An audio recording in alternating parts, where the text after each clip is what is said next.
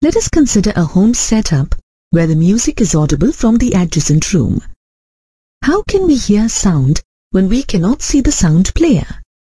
This is because the sound waves bend around the corners to reach our ears. This phenomenon of bending of waves around an obstacle in their path is known as diffraction. All types of waves exhibit this phenomenon. Observe the diffraction of water waves at a narrow slit placed on its path.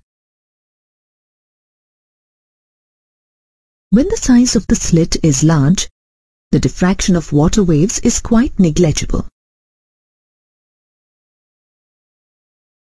On the other hand, when the size of the slit is very small, we observe the diffraction of water waves very clearly. The diffraction of waves depends on its wavelengths.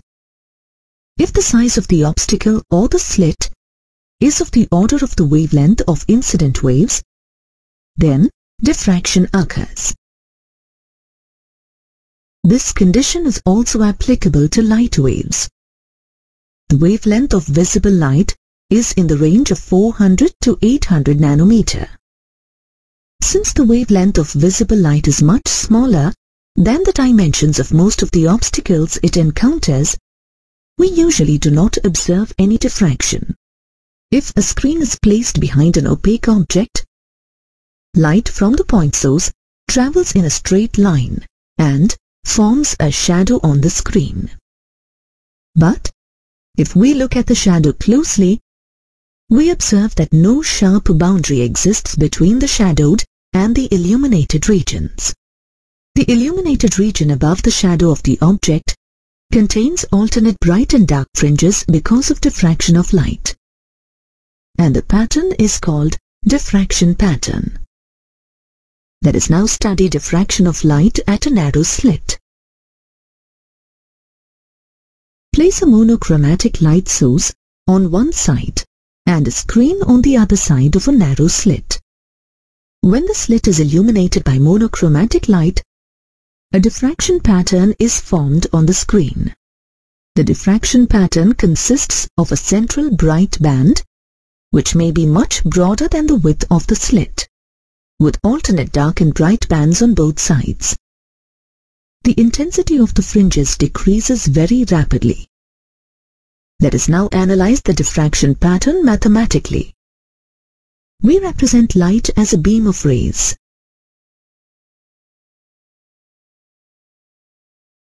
Let the width of the slit, Ln, be A. Let the source of monochromatic light and the screen be very far away from the slit.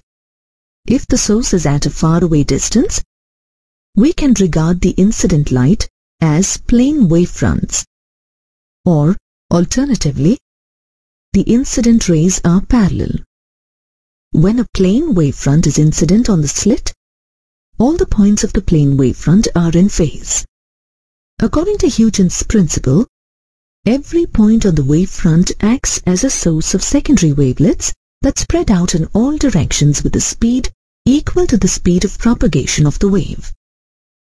Consequently, we find so many microscopic point sources of light between L and N, which produce secondary wavelets.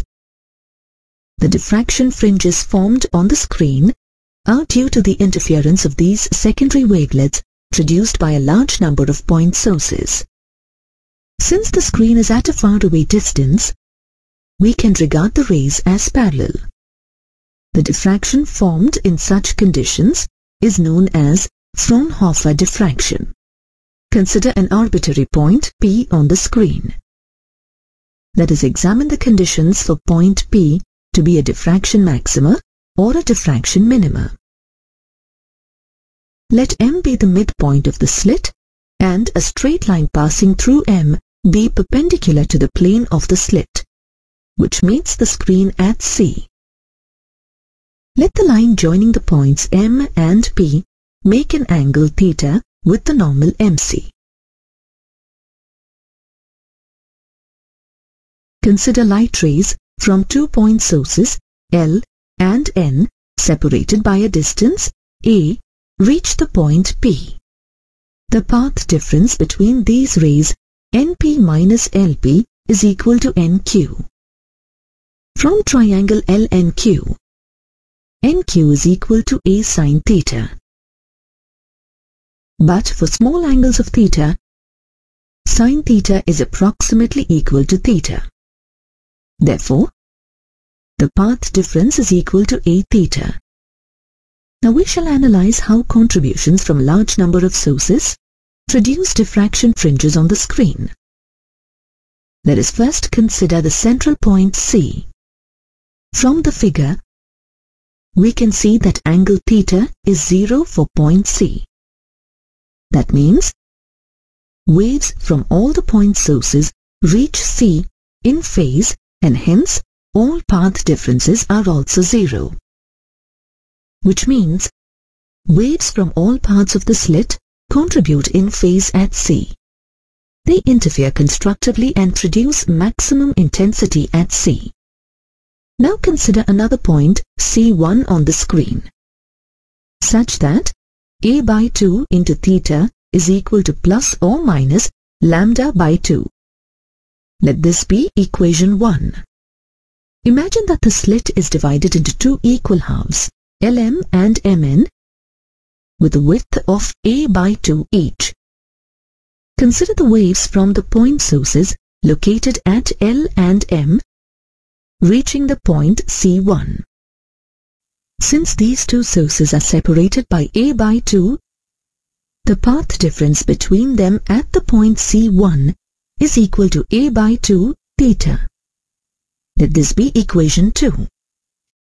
From equations 1 and 2, we can conclude that the path difference between L and M at C1 is 1/2 of the wavelength of the incident light. Hence, the waves from L and M are out of phase and interfere destructively at C1. Now, if both the half slits LM and MN are considered for every wave passing through LM, there is a corresponding wave passing through MN originating at a point A by 2 below the first one, such that the two waves are out of phase at C1. Hence, every wave arriving at C1 from the upper half of the slit LM interferes destructively with the one coming from the bottom half of the slit MN. The intensity at C1 is therefore 0, and C1 corresponds to the first minimum of the diffraction pattern. Hence, the condition for the first minima is theta is equal to plus or minus lambda by A. Let this be equation 3. Equation 3 implies that the central maxima can be made wider by making the slit narrower. We can also divide the screen into 4 parts, 6 parts, and so on. And using a similar argument, we can show that the subsequent diffraction minima occur whenever theta is equal to plus or minus 2 lambda by A, plus or minus 3 lambda by A, and so on. So, the general condition for a diffraction minima can be written as theta is equal to n lambda by A, where n is an integer. Let this be equation 4. In between two successive minima, we will have secondary maxima. We can find the location of the secondary maxima for values of theta approximately equal to n plus half into lambda by A. Let this be equation 5. Let us now verify the validity of equation 5. Imagine that the screen is split into 3 equal parts of width A by 3. Consider a point C0 approximately between C1 and C2 at an angle theta equal to 3 lambda by 2A. Now consider 2 waves from the ends of the 2 top parts. Since the width of each part of the slit is A by 3, the path difference between them at C0 is equal to A by 3 into theta, which in turn is equal to lambda by 2. Hence, these 2 waves interfere destructively at C0. In the same way, all the waves from the first part can interfere destructively with corresponding waves from the second part of the slit. Only the remaining 1/3 of the slit contributes to the intensity at C0. Therefore, the intensity of the secondary maxima is much weaker than the intensities of the central maxima. The intensity distribution due to diffraction of light is as shown. So far, we assumed that the source and the screen are placed far away from the slit. In such cases, the intensity of the fringes on the screen is less.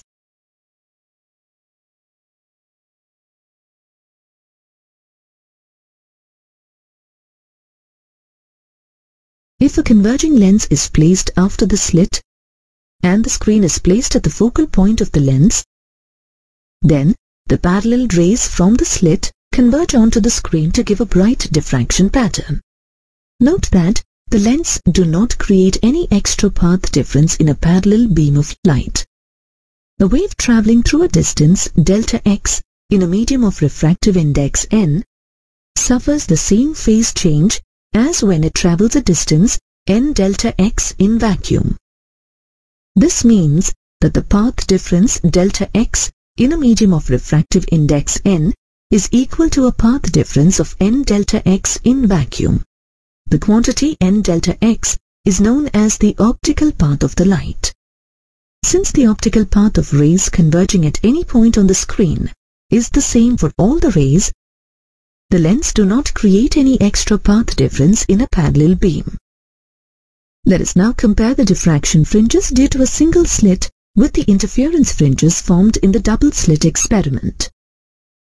We observe alternate bright and dark fringes in both the interference and the diffraction experiments.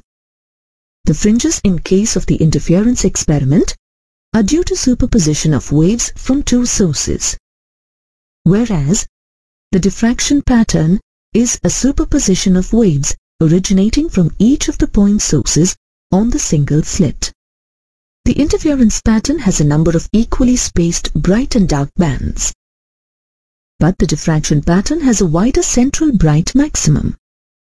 The intensity of the successive maxima decreases as we move away from the central maxima on either side.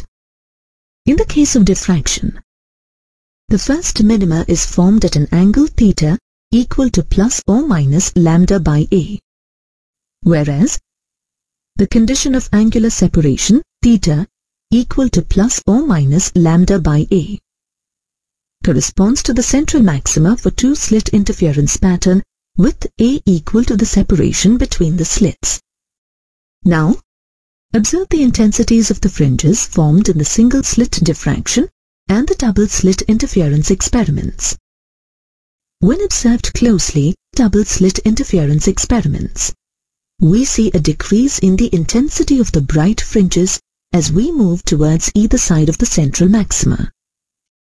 This happens because of the diffraction of light from each of the single slits. In fact, the pattern is a superposition of a double-slit interference pattern and a single-slit diffraction from each slit. The combined effects of diffraction and interference are as shown. The diffraction pattern acts as an envelope and controls the regularly spaced interference pattern. The number of interference fringes occurring in the broad diffraction peak depends on the ratio d by a, where d is the slit separation and a is the width of each slit. As the value of a decreases, the diffraction pattern becomes flat and we observe a normal interference pattern.